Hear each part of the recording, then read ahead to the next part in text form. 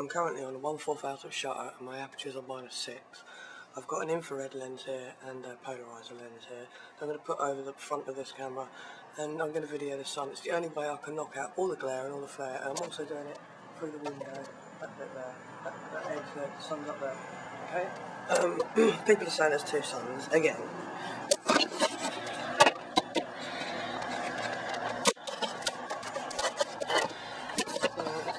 let's find the sun.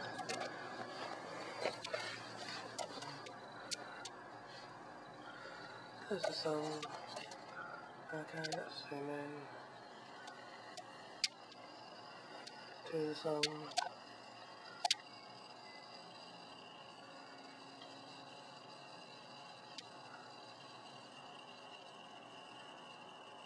It's the edge of the window before people ask what that was.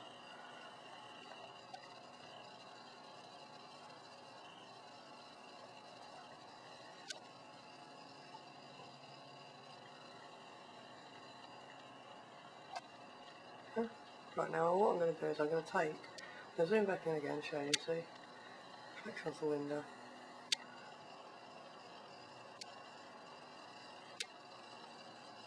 Okay, and then I'm going to zoom back out, and what I'm going to do is I'm going to take the lenses off and show you how fucking bright it is. Right, there's the sun, you can see how flared it is, can you see this line that's coming down as well? Right, okay, so let's zoom in.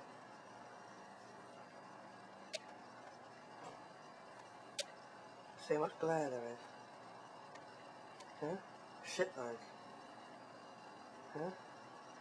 And back out, all the way back out again. Put the lens on.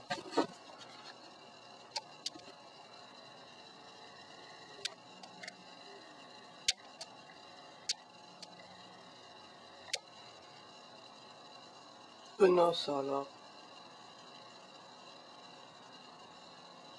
Nice and bright now, yeah, it's coming out nicely.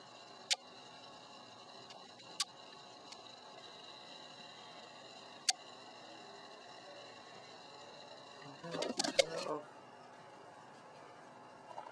Zoom in. Look at the glare. And this is on the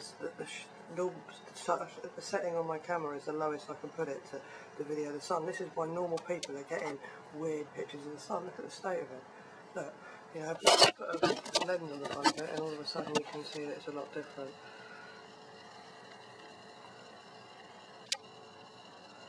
You know?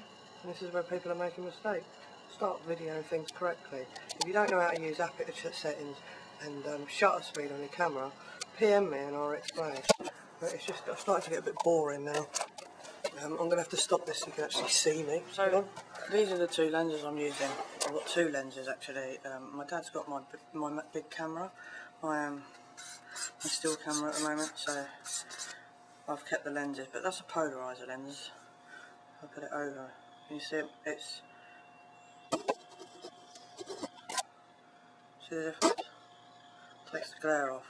Basically, you use this lens to video something or to take a picture through the window. Okay, it eliminates all the crap. There you go on its own. And then this lens here is an infrared lens, so it makes everything look infrared. But you know, it's not much light at the moment, so I can't really. As you can see behind me, everything's infrared. I've got it on 1/200 shutter speed. So what I do is I put the two of these together. So this one and the polarizer, and that knocks out enough light for the sun. You've got to remember the sun is the brightest object in our universe. And I've explained before how our eyes work. You know, when our pupils are like pin dots, there's not much light being let in. When our pupils are really big, there isn't much light around. So hence, at night time your pupils are usually bigger than in the daytime. And it's because blinking is our shutter speed. We don't... It's strange how a camera works. A camera blinks as well. Right? So I had that on 1/4000 shutter speed, means that it's blinking 4,000 times a second. I've currently got it on 1/250, which means it's blinking 250 times a second. Now, the human eye works at 30 30 times a second enables the brain to put pictures together. So you get 30 frames, if it's 30 frames a minute, no, it can't be 30 frames a minute. 30 frames a second is 29.95 is what television uses. And there's a point, I think it's something stupid like 27 frames per second, fools the human eye to think it's moving. But with a camera, you can make it blink more, so it gets a picture of something that's really, really bright, or a picture of something that's really, really dim. Like when you're on night vision, why it stutters like that sometimes, and you get this sort of movement, is because it's like 1/8, 1/8, so 8 shots per second. It's slower than the human eye, so therefore you see the judder. But the sun is very fucking bright, and so's the moon, and stars if they're close, as close as the moon, because they're emitting all the light that you can see is coming from our sun and other things in the universe, and it's a fucking bright object, you know. I've proved it with ghost images when I took some pictures of the sunset. Now at sunset there's not as much blue light, is that right? Blue light's left, so you can get ghost images. Now on my camera I haven't got this thing that goes over the lens. You can put it over a lens hood, it's called, and they're to stop certain lens flares when you're taking pictures in the day, and they prevent ghost images on the camera. I haven't got one for my camera. I should get one, because the pictures I took in Blackpool, which I'll put them at the end of this, these two pictures, I'll put them off on the end of this, these two pictures to follow, all the information for that is in my Flickr account. They were taken 30 seconds apart, and all I'd done is I took one picture like that, and I took one picture like that. One like that, one like that. So you'll see the actual ghost image moves 90 degrees, but most people thought it was a second sun. But there's only one sun in the sky.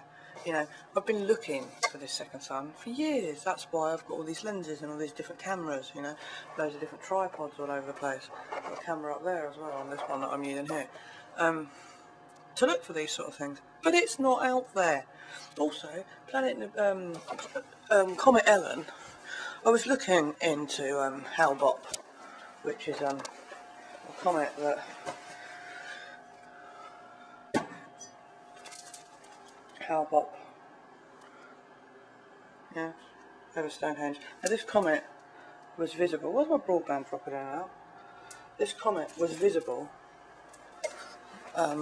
2 years before it got here, and was visible 2 years as it went. Can't say that for Comet Ellen, so it can't be that big, can it? And that comet was 60 kilometres in diameter. So, you know, I'm not saying that these things aren't out there. I'm not saying there isn't something peculiar going on in the world. I'm not saying that, you know, there was some planetary alignment recently, and the sun has got very active. But there's no end of the world apocalypse scenarios right now going on, and there's only one sun in the sky. So, any of you who've not watched me before, I am, if you want to call it, a truther, a new anti-New World Order person, and you know what the great big conspiracy is, etc., etc. And I'm looking for the same things, but some people need to learn how to video the sun. Ask someone who understands cameras. That's why I'm talking to you. Okay then, peace, love and light. Bye.